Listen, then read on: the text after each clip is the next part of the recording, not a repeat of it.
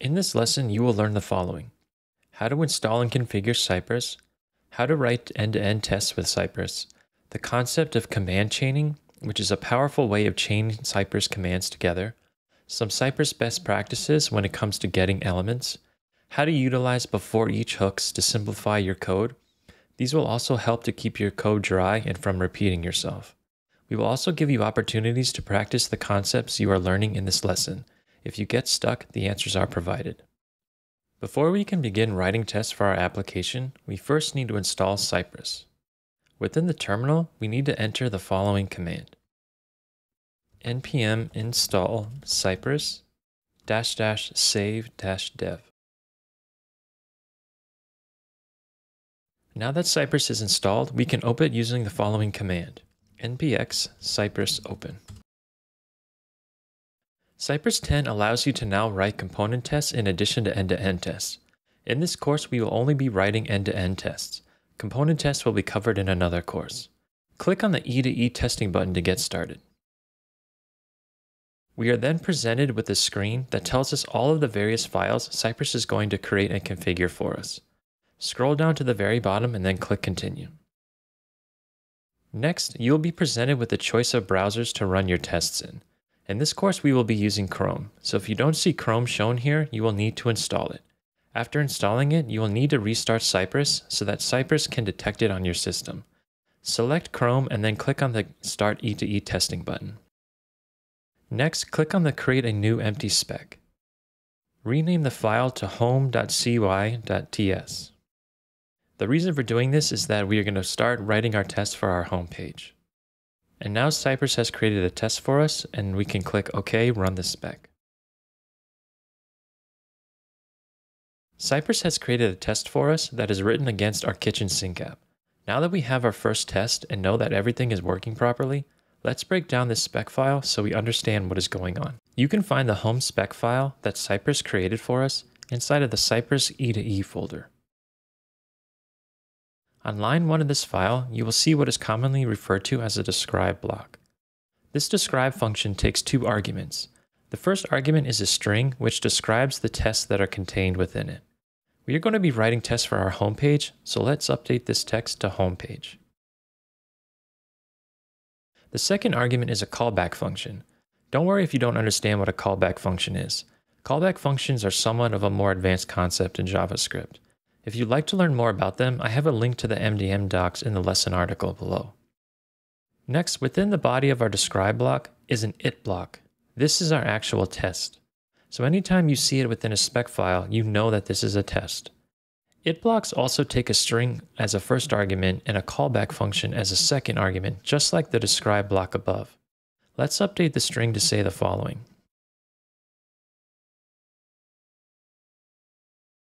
for our first test, we are going to be asserting that the text contained within the H1 of our home page is correct. Finally, within our test, we see the site.visit and the URL to our kitchen sink app. The visit command tells Cypress where it needs to go in order to run our test. Our application runs on localhost port 3000, so let's update the visit command with our application's URL. Now let's run our test.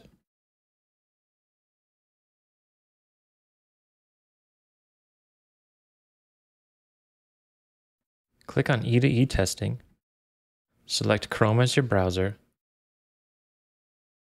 and then click on the home spec file. Cypress runs our tests, but is throwing an error. Let's discuss why this is happening. Hey everyone, so I just wanted to jump in here real quick to discuss this error with you. Now in full disclosure, I've triggered this error on purpose because this is an error that you're probably going to see fairly often, especially when you're first learning how to write Cypress tests.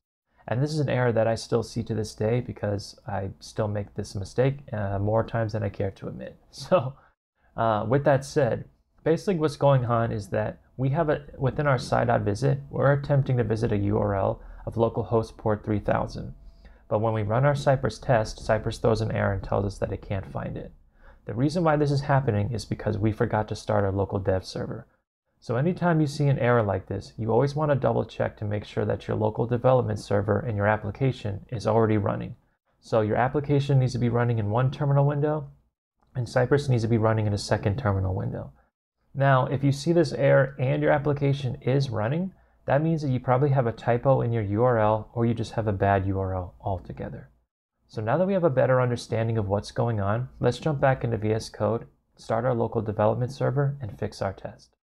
To fix our error, the first thing we need to do is open our terminal and start our application's dev server.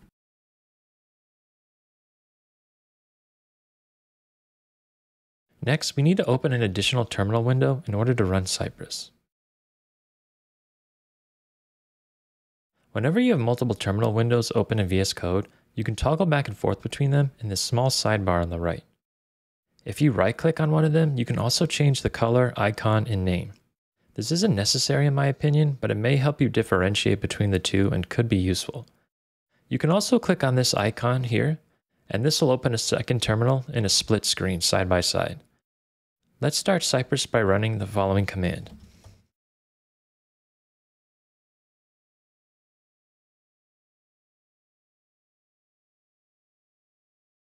Now that our test is passing, we can begin writing our test for the H1 heading on the home page.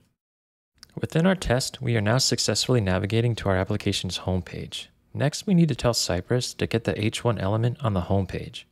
Typically, a page should only have a single H1 if they are following SEO best practices, which is true of our application. This means that we can get our H1 using the Cypress get command like so. After saving this file, if we look at the Cypress app, you will see that it has automatically rerun our test. Every time we make a change to our spec file and save it, Cypress will automatically rerun our test for us. This provides an incredibly fast feedback loop, which allows us to iterate on our tests quickly and easily. On the left-hand side is the Cypress command log. This is where all of the steps within our test are logged. You can click on each step and see what Cypress is doing in that particular step. This is what is commonly referred to as time travel debugging, since we can go back in time and inspect the state of our application in previous steps. This is an unbelievably powerful feature of Cypress and makes debugging and writing our tests so much easier. We will be taking advantage of this throughout this course, and you will quickly find this feature to be an indispensable tool. Now that we know that Cypress is getting the correct element, we need to write an assertion that makes sure the text inside of it is correct.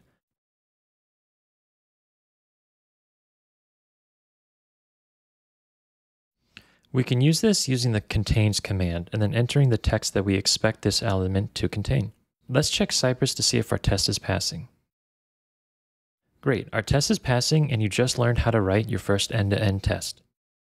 I wanted to take a moment to introduce you to a very important concept when writing Cypress tests. This concept is called command chaining. Command chaining is when you chain multiple commands off of one another. In this example, we are using two commands, the get command and the contains command. First, we are using the get command to get the H1 element on our page. Next, we are chaining the contains command off of the get command. In this example, the get command finds the H1 element and then passes that H1 element to the contains command. The contains command then checks to see if the H1 element contains the correct text. Let's now look at the same example with another command chained onto it. Note that in this example, I have formatted the code differently to make it easier to read. In the first command, we are getting the H1 element. Next, we are using the should command to assert that the H1 element exists in the DOM. Finally, we are using the contains command to assert that the H1 element contains the correct text.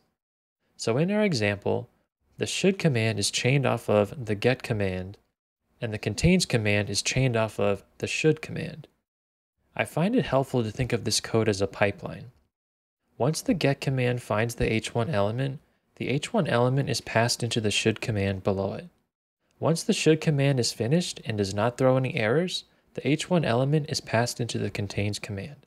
Hey everyone, so I just wanted to jump in here real quick to discuss some Cypress best practices when it comes to getting elements within your test. Currently, we're getting the heading on our homepage by passing in the H1 HTML element directly into our site.get. Now this is okay, but it's definitely not ideal. Now the reason why we can get away with this for the time being is because if you're following SEO best practices, you should only have a single H1 on any given page. However, what if you're trying to target a div, a paragraph tag, a button, or an anchor element, or any of these HTML elements that you could have dozens, if not hundreds of them on any given page. Typically, what we see most people do is they will pass in either a class or an ID. Now, this is something we recommend that you do not do, and it's for a very good reason. Typically, classes and IDs are tied to things like design, layout, or styling of the page. And the reason why we recommend you don't use classes or IDs is because they tend to change over time. So for example, let's say you're targeting a button element that has a class of button -- green. Well, 6 months down the road, you have an application redesign, and now that class has been updated to button -- blue. So now your tests are going to break because Cypress is looking for an element with a class of button -- green, but it doesn't exist anymore. So what we recommend you do, instead of using classes and IDs, we recommend that you use data attributes on your elements. And so within this curriculum, we're going to use something called a data-test attribute. And these attributes are exclusively used only within our Cypress tests. So this means going forward that if we do an application redesign, the classes change, the IDs change, it won't have any bearing or effect on our test because we're simply targeting the data test attribute that's only used for Cypress tests and has nothing to do with the styling or the layout on the page. So now that you understand this concept and this best practice, we're going to jump back into VS Code and update our test. Instead of using the H1 element, we're going to use this data test attribute instead. Now that you've learned about using data-specific test attributes on elements, let's now update our test to see how this works in practice. We're going to replace the sci.get h1 with the data test attribute on this element. We can inspect this element using the Cypress selector playground. As you can see, this element has a data test attribute with the value of hero heading. Let's update our test to use it.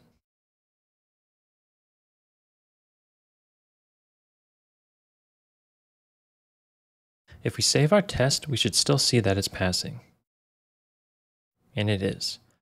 Now you may be thinking that the sci.get data test syntax is pretty ugly and verbose. It's a lot of typing and it's not exactly the prettiest syntax. We're going to clean this up soon and make it easy to work with when we learn how to use custom Cypress commands in the next lesson, so just hold on tight for a little bit longer. For our next test, we're going to be testing the course features in the hero section of our homepage. Let's use the selector playground to inspect them. There doesn't seem to be any data test attributes or anything very specific we can use within our sci.get to get these elements. While we always recommend using data attributes whenever possible, sometimes you do not have access to the underlying HTML markup in order to add them. For instance, let's say you're using a third-party component library. Typically, you do not have the ability to modify the underlying HTML markup and add custom attributes to the elements. So what would you do in that case?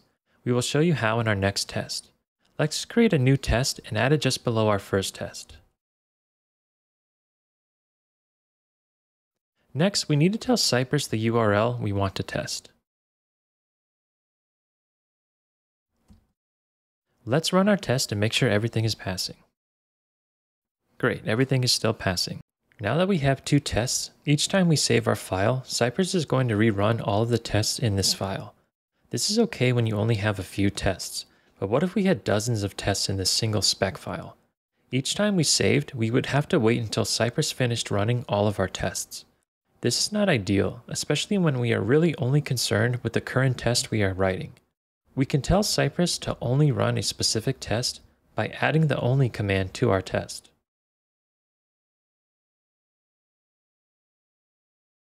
Now, when we save this file and open Cypress, you will see that it is now only running the test which has the only command on it. You can also use this command for multiple tests. So if you have several tests in a single file, but you only want Cypress to run a few of them, simply add only to those tests and Cypress will only run those specific tests and ignore all the others. After inspecting the course feature elements, we discovered that there are not any data test attributes on them. However, if you look again closely, you will notice that all of them are wrapped inside of a DT element. Let's use this inside of our sci.get command and see what happens.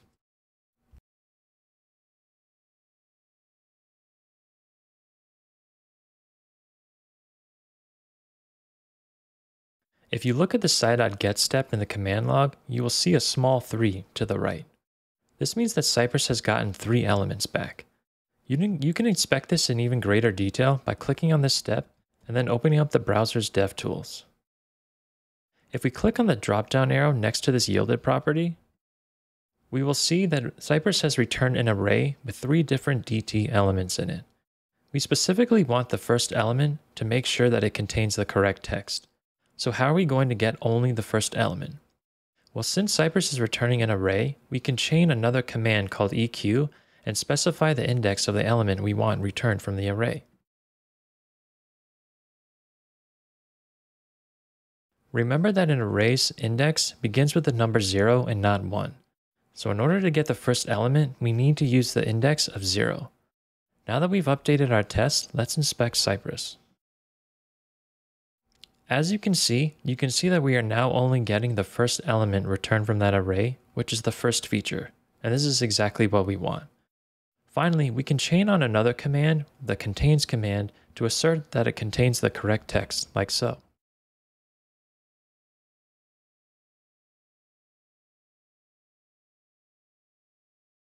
As you can see, Cypress is throwing an error.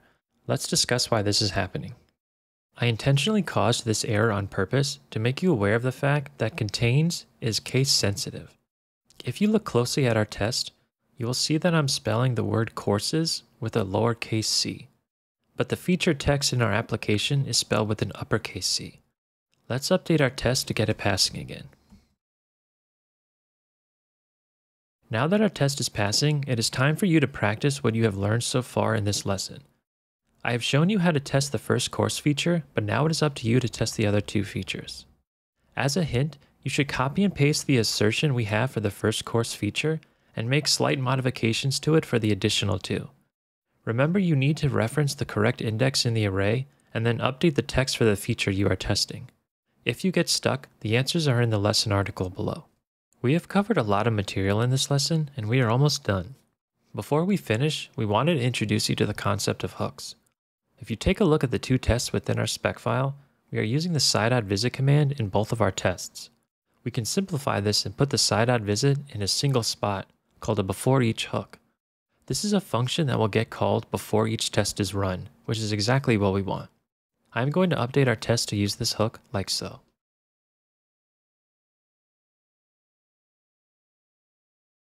Notice that we have only a single sci.visit inside of this beforeEach hook and no longer need to use it within every test.